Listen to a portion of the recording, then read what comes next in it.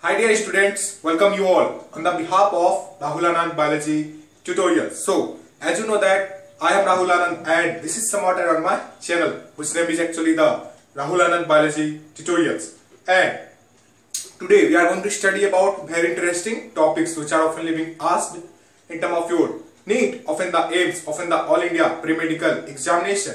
So these are literally belonging from which of the chapters of your book. So these are belonging from the Biomolecules. So today here we are going to study about the amino acid. Remember, so amino acid are what? So amino acid are the micromolecules of the protein. And when we are talking about the case of the here meant of the protein, so protein will be the macromolecules of your amino acid. Now, so when we are talking about the case of the amino acid, so amino acid are what? So amino acid are the compound which will be containing what? So amino acid are the compound which will be containing at least one of the here meant of the NH3 group as well as one of the carboxylic group.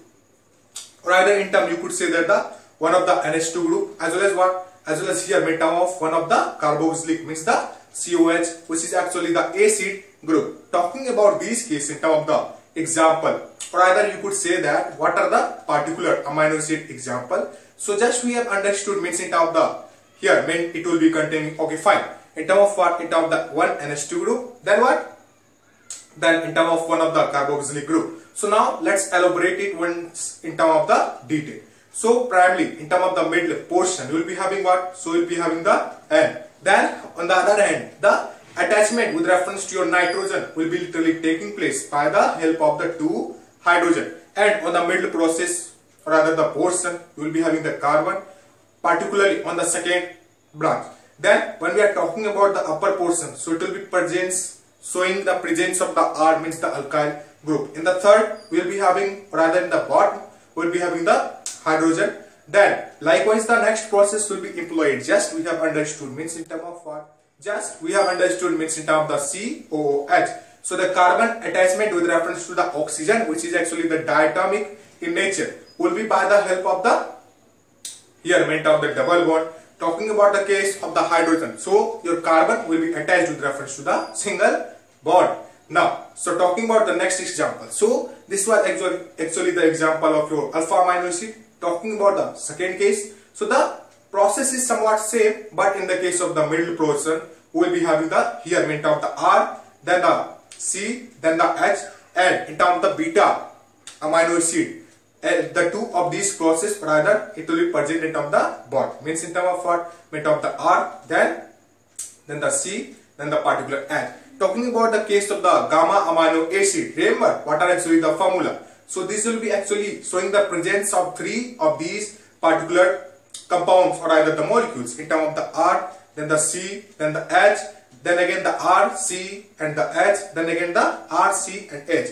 Talking about the here meant of the RHS means the right hand side. So it will be showing the presence of what? So it will be showing the presence of the NH2 means the nitrogen will be present in terms of the middle portion as well as the two hydrogen will be showing the presence. One will be present in terms of the top portion, one will be present in terms of the bottom portion. Then in the third phase we are having what? Then in the third phase we are having the C double bond O, then the H. Talking about these cases means in terms of the C double bond O as well as the H. Remember, so the carbon will be attached with reference to your oxygen by the help of the double bond, and again the bottom portion will be showing the attachment with reference to the carbon by the single bond with reference to your hydrogen. Now, so this was the condition when we are talking about the case of the alpha amino acid, literally the beta amino acid, then the gamma amino acid.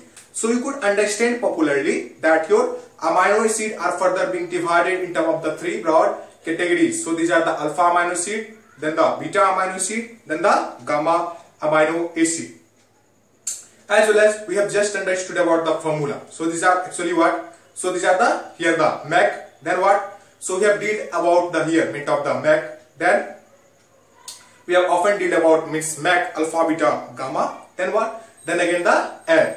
So talking about here the N standing for what things. So now let's elaborate with reference to your case of the here meant of the alpha amino acid. So in this case we will be having the N, then the NH2, then what? Then particularly the H, then what? Then particularly the TGT. So when we are talking about the elaboration with reference to these shortcuts, so here one of the N are literally standing for 1. So here one of the N, you could understand that particularly here we are going to study about the alpha amino acid. So in the case of the alpha amino acid, so these are the natural amino acid, of course. Then what? So when we are talking about the properties of the alpha amino acid, so this will be containing what? So this should contain in terms of the alpha amino acid, okay. So your alpha amino acid should contain at least one NH2 group present on the carbon. So this is the example of your alpha amino acid. So as well as when we are talking about the case of the alpha amino acid, do you remember? So these are literally being produced by what? So your alpha amino acid are literally being produced by the hydrolysis of your protein. And when we are talking about these cases, means what are actually the protein? So you are often very clear about that. Remember? So proteins are the what? So the proteins are the macro molecules of the amino acid. So when literally the amino acid will be present in terms of the chain or either the sequence like arrangement, so it will be showing the unique pattern of what? Of the protein. And when we are talking about the case with reference to the example, so these are being divided in terms of the three broad categories. So these are what? So these are the primary protein, means the 1 degree structure. Then the secondary protein means the 2 degree structure. Then the tertiary protein in terms of the 3 degree structure. Often these are literally being divided in terms of the 2 to 3 unique characteristics, such as what? Such as we are having the fibrous protein, then the globular protein, then what? Then the carotid protein. So the carotid protein will be literally present in terms of the carotid ridge. As well as when we are talking about the case of these in terms of the fibrous protein, will be showing its presence in terms of your nails as well as in terms of your hair. Talking about the case of the globular protein, so it will be present in terms of the stomach or either the abdominal region, play important role to promote the here in terms of the digestive system process. So we have understood in terms by the help of the formula, such as what? Such as here in terms of the MEG, then what? So the MEG, then the alpha, beta, gamma, then the NH. So when we are talking about these things, means in terms of your alpha amino acid, so these are actually what? So these are showing the traveller's neck, as well as these are showing the reflection with reference to your what? So these are literally showing the reflection with reference to your compound and its sources, rather the compound and its substances. Talking about the best example with reference to your alpha amino acid, remember? So these are the glycine, then the tyrocine. So when we are talking about these things, means what are actually the glycine? Remember what? So these glycines are literally being present in terms of the sweet, and you are very clear means what are actually the sweet. So the tyrocine is actually what? So it is the actually the Greek name of your here in terms of the sweet.